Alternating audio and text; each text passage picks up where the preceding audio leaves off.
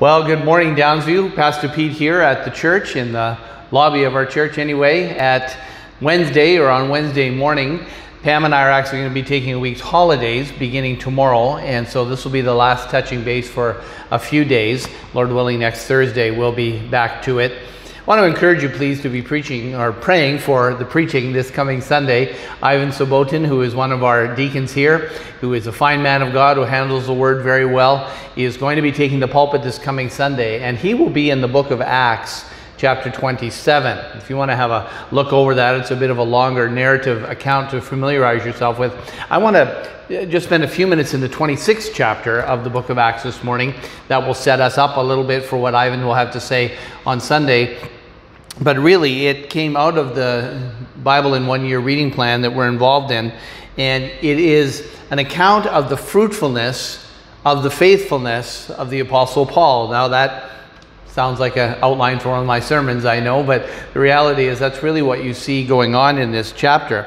Festus, of course, is one of the Roman officials who has brought the Apostle Paul up on these charges, or at least people have brought charges against the Apostle Paul, the Jewish people he speaks of here, and he says that these Jewish unbelievers are suggesting that the Apostle Paul is not consistent, his ministry is not consistent with a God-honoring ministry, and so he has been brought before the governor, and now he has appealed to Caesar. That's what we saw yesterday.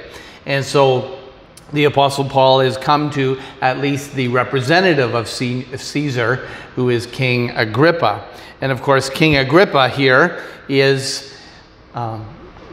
no dog in the fight, so to speak. He's here to pronounce justice, and he listens to what the Apostle Paul has to say. In Acts chapter 26 and verse 19, the Apostle Paul speaks, and he says, "Therefore, O King Agrippa," in light of answering some of these charges, "I was not disobedient to the heavenly vision that I had received." And of course, the Apostle Paul is referring to the vision of Christ and the meeting with the Lord Jesus that he had on the road to Damascus. And he's just elucidated that back in verse 12 to 18. And so here we are in verse 19. "I was not obedient to the heavenly vision, but declared first to those in Damascus, then in Jerusalem, and throughout the whole region of Judea, and also to the Gentiles, that they should repent and turn to God, performing deeds in keeping with their repentance. And it's for this reason the Jews seized me in the temple and tried to kill me.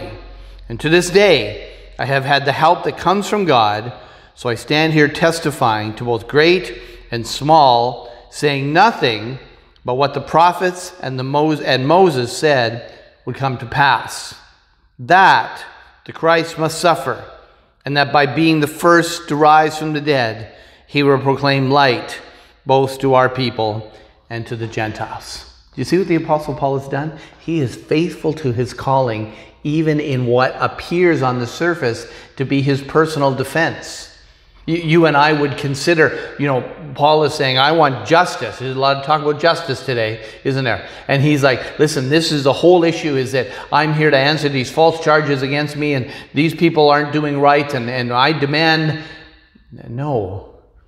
His demand to stand before the governing authorities is his effort to be faithful to the calling of Christ upon his life, that he would preach the glories of his risen Lord, the one who called him on the road to Damascus, and the one who has sent him into the world on these various missionary journeys to speak about the need that everyone, Jew or Gentile, black or white, rich or poor, male or female, whatever the issue is, whatever the distinctions and the differences are in the world, here's the similarity, here's the great golden thread that ties us all together. We need the Lord. And so he's been out speaking, and he's been faithful to that calling.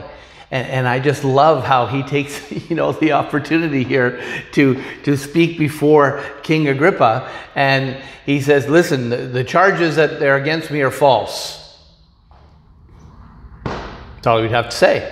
All right, Festus and the rest of you who've brought me here, the burden of proof is on you. The burden of proof is not on the defendant. The burden of proof is on the prosecutor. So you think that I've done these things wrong. You tell him why. No.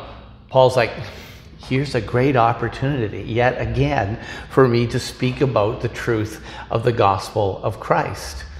And of course, Festus, who's brought him there, says in verse 24, and as Paul was saying these things in his defense, it's in his defense, but you can see why his motivation is there. It said, Festus said with a loud voice, Paul, you are out of your mind. Your great learning is driving you out of your mind. How many of us have been accused of a lack of intellectual fortitude by the unbelieving world when we simply come and say, Jesus is Lord. There is no other name given under heaven by which we must be saved. There is one way. He, as Jesus said, I am the way, the truth, the life. No man comes to the Father but by me. These kind of things that people just say, it's just foolish talk. It's not politically correct. There's, all these other religions and ideas out there in the world. Who can possibly be right? How can you know? Well, the Apostle Paul is simply faithful to his calling. And Paul, answering in light of Festus' outburst there in verse 25, Paul said, I'm not out of my mind, most excellent Festus. This is not false flattery. This is answering his opponent in a way that gives his ministry ongoing credibility. Do you see that? Boy, I wish I would do this better. Think of how my character is being reflected when I'm trying to reflect on and reflect really the beauty of Christ and what I have to say about Christ. To speak in a way that another person would say, well, he wasn't a jerk, wasn't a slanderer of my position.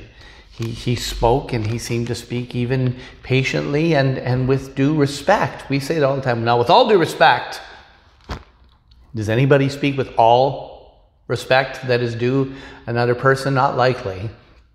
And Paul's making an effort to do it.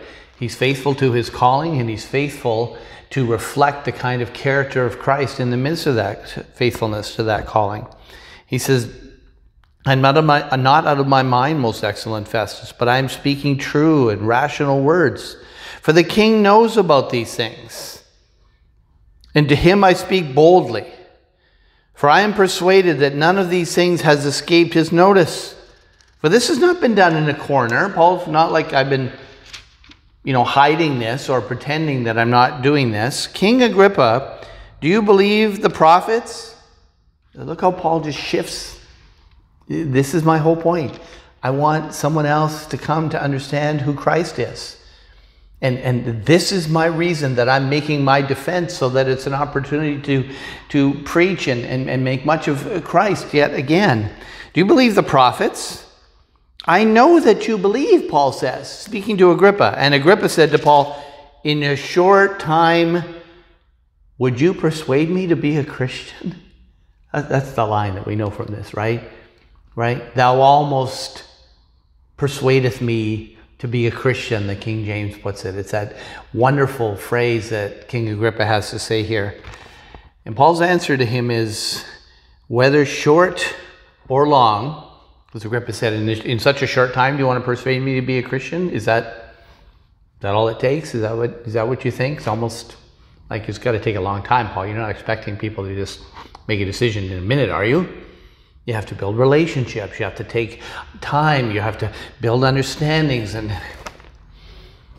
there's got to be time for that, I'm sure. And there's certainly benefit to that kind of thinking, friends. But when there are people who are desperate for Christ, none of us can assume we're going to have 17 steps of meetings uninterrupted without any crisis or problem in a person's life, and then we're going to ask the obligating question at the 19th question, or whatever our particular plans and ideas on these things work. All I'm saying is that we're not promised that.